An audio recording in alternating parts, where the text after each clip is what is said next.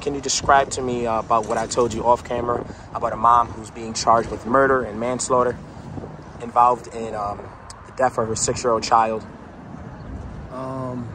It's a horrific story, and it's a horrific case. I have a 6-year-old myself, and I can't believe that this mother was taking that 6-year-old, tying the baby up in a closet, and we don't know how long this has been going on. And that, it must have been terrifying for this child's life. And you know, I just feel so bad. That lady should have reached out and got some help. This didn't have to happen. I don't know how this went, how this happened. Kid is 6 years old. Nobody asked no questions. We don't know.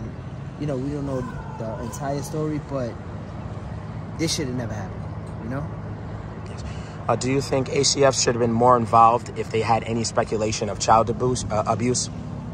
Yes, ACS should have been involved, and you know, if they had any speculation that there was any type of abuse going on, you know, they should have intervened.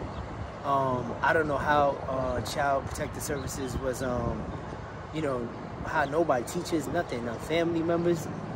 This couldn't have been an overnight thing. It had to be something that's been going on for some time. I don't know. You know, I can't be 100% sure, but I'm sure this wasn't an overnight thing. People don't just wake up and start doing weird stuff like that. So somebody should have been involved. Yes. Do you have a message for parents out there who may be struggling? There's no roadmap. There's no booklet on how to be a parent. You know, you just be the best parent that you can be to your kids. It's not about you. It's about your kids. They're here. They didn't ask to be here. And, you know, if you need some help, reach out. There's plenty of programs in the Bronx. There's, you know, there's step-brother, step-sister programs. There's step-parent programs. You got ACS, you know, worst came to worst. I don't believe in that program. I don't believe in ACS. I believe that family should step in to help. It takes a community to raise, you know, a child. And just reach out for some help. You're not alone. There's 411 you could call. You know, they handle stress-related issues, and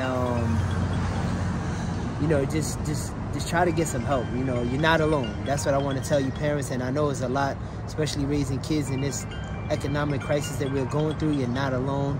You know, there's a whole social dynamics that I could go through right now, but you know, you're not alone. Reach out to the dad's family, your family. You know, try to get some help. You're not alone in this, you know? And, you know, worst come to worst, drop the baby off at the precinct. At least the baby's alive, you know? Drop him off at the hospital and say, yeah, I just can't do it no more. At least it gives the child option to be alive, you know? This is so sad.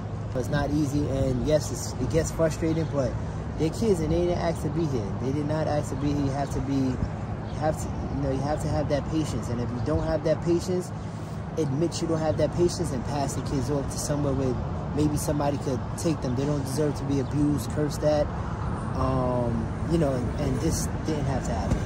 Yes, thank you, Chris. Anything else you'd like to share with me? Y'all be safe out there. Make sure you call and check on your peoples. Like I say in every closing, call and check on your peoples. Make sure your peoples are all right. It's very important. A phone call could change somebody's life. You know? Thank you. Yes, thank you for your time. You're welcome.